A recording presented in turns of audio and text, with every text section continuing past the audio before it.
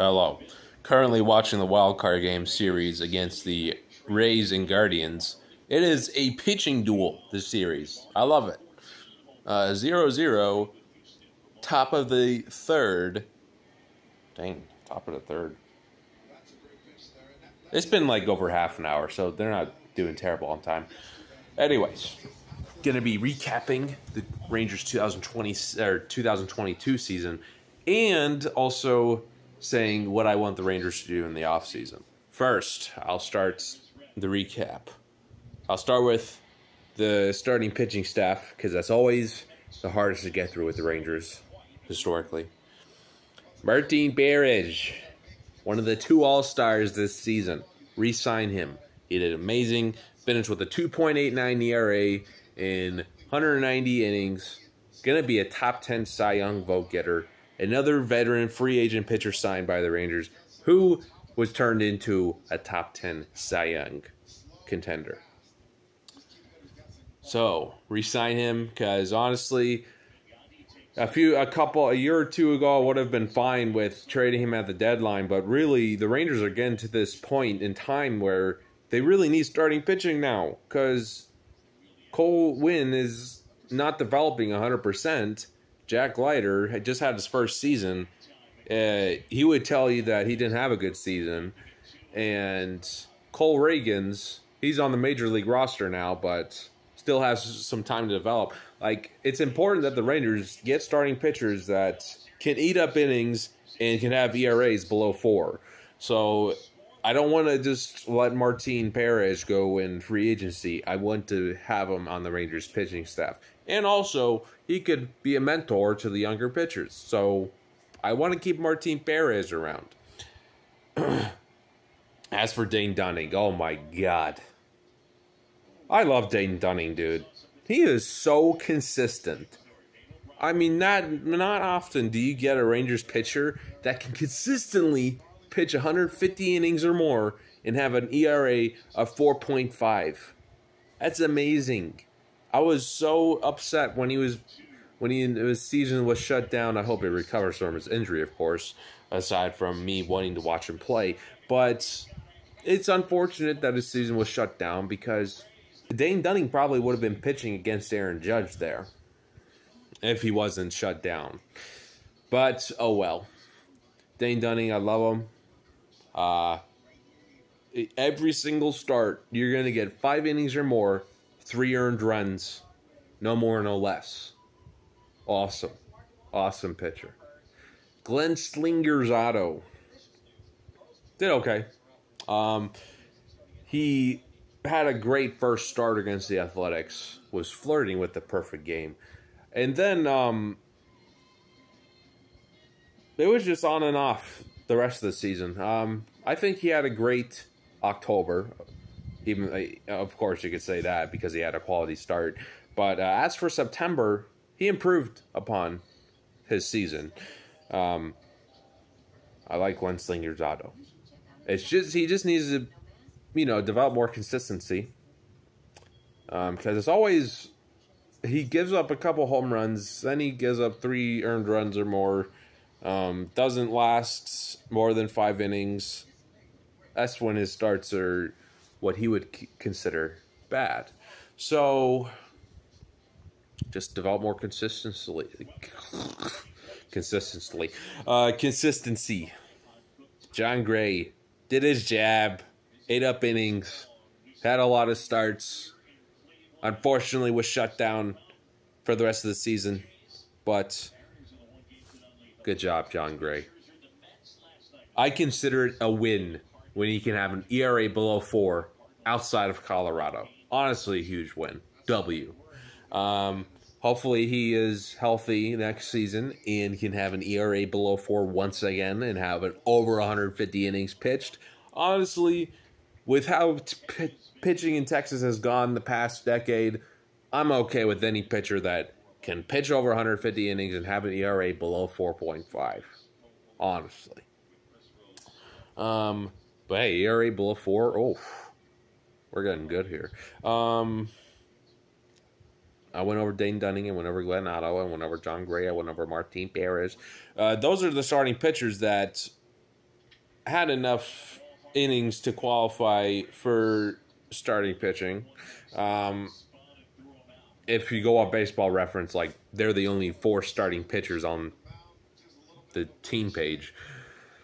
So, with that, I'll move on to the bullpen. Another tough part to get through with the Rangers roster. Brock Burke and Matt Moore, they did their job. Ground ball pitchers that did their job. Both, if it wasn't for Matt Moore getting the save on the final game, in the final game of the season, Brock Burke and Matt Moore would have had ERAs of 1.97. But, you know, Matt Moore, he just had to get the 3-out save and have an ERA of 1.95. Typical Matt Moore stuff. But they both had, like, copy and paste years. They both had ground ball outs. They both had sub-2 ERAs. They both pitched more than 60 games. I think with Brock Burke, I think he pitched 57 games, but both 60 games or more. That's great. Keep him around. Re-sign Matt Moore. Also re-sign Martin Perez, if I didn't already mention that. Taylor Hearn. He was a starting pitcher to start the season, but then it was rough for him. I think he could only do 4 innings in the home opener.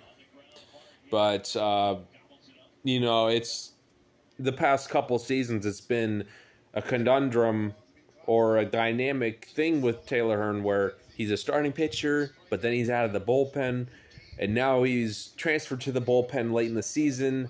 And me personally, I think he should stay as a middle relief pitcher. He's done really well in that game against the Yankees. That Tuesday night game, Taylor Hearn did great out of the bullpen. I got to see him pitch. He had 4 or 5 strikeouts. He did great. But yeah, I think it should stay in middle relief.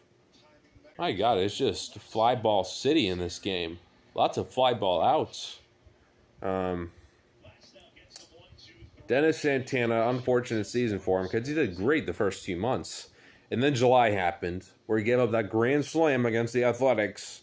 And then he just couldn't recover. He couldn't. But hey, pitched a lot of games. Early in the season, he was the pitcher that got out of jams.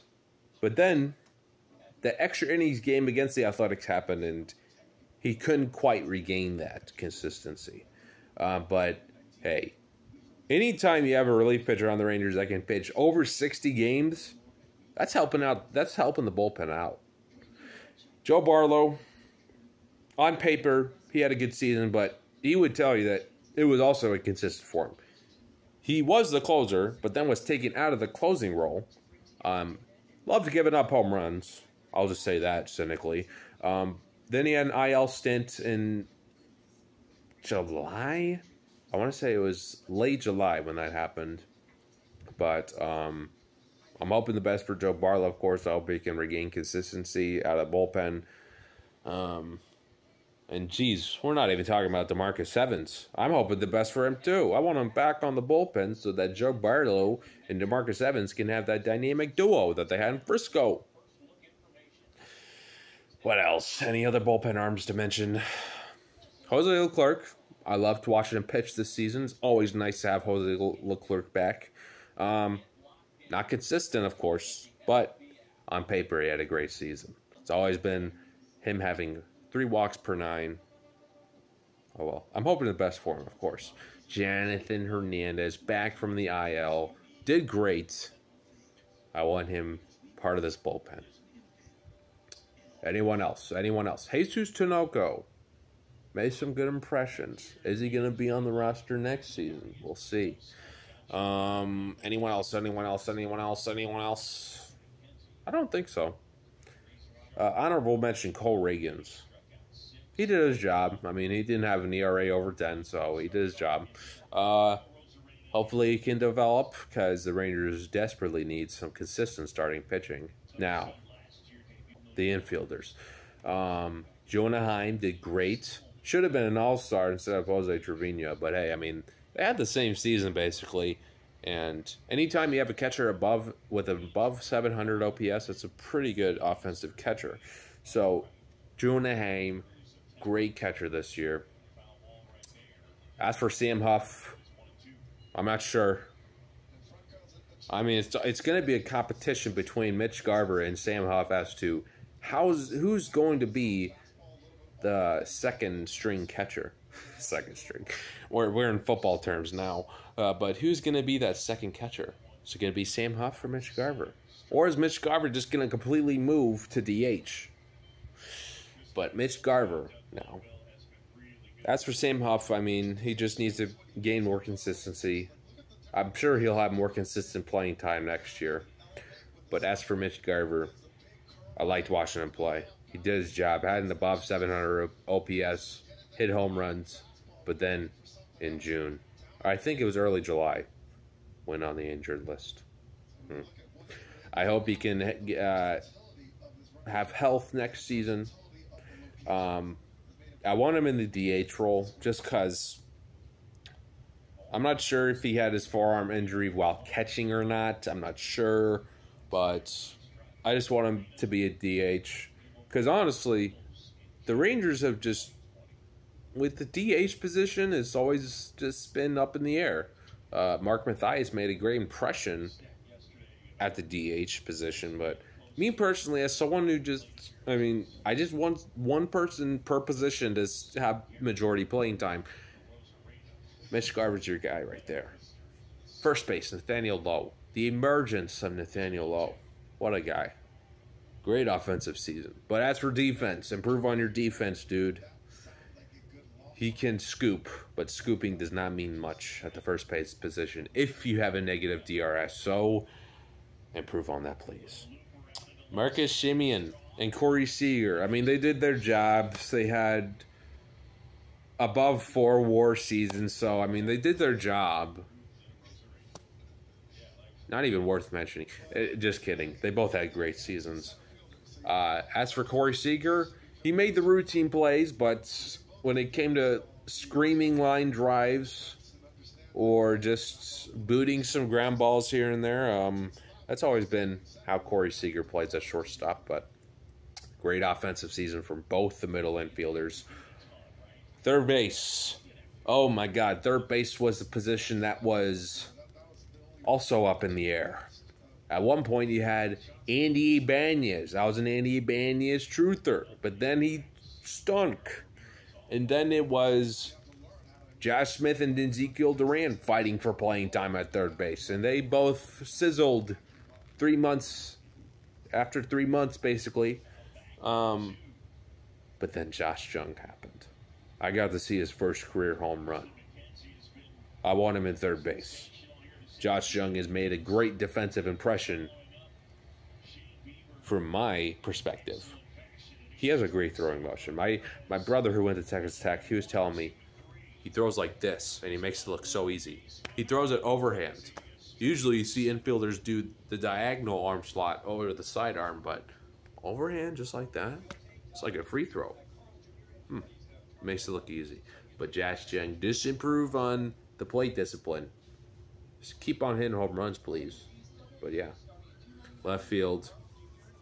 That's a position that was not filled consistently this season. Eli White was, defensively at least, before he had that gruesome injury in Chicago when Charlie Culberson slid into him. But hey, it was just a play. It was just a play. And then Josh Smith and Charlie Culberson were basically switching. Joey Gallo could fill that hole in left field pretty well. But Bubba Thompson, he filled in as well. I liked Bubba Thompson, but left field's going to be that position that's going to be it's going to be a competition in spring training for left field. Center field. Leody Taveras, so reliable in center field. He makes it look so easy. He hit a home run in the penultimate game. Great stuff. That won the Rangers the game. First home run in a while. I got to see that from the first base dugout seats. But I like Leody Taveras. I was saying a couple years ago, I want him to be that staple in center field. Adolis Garcia, oh my God. Continuing on his rookie year, but being more consistent.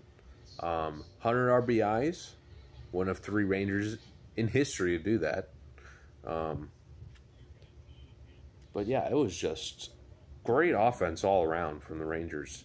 You know, it's easy to improve on the dog shit offense from last year, but great season offensively. And again, leading the league in stolen bases. I want to say it was the first time since 2019 that's happened, because last year the Royals led in stolen bases. But honestly, great season for offense.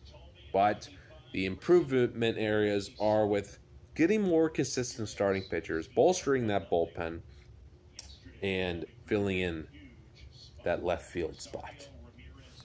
I think Joey Dangers Gallo could fill that hole in left field.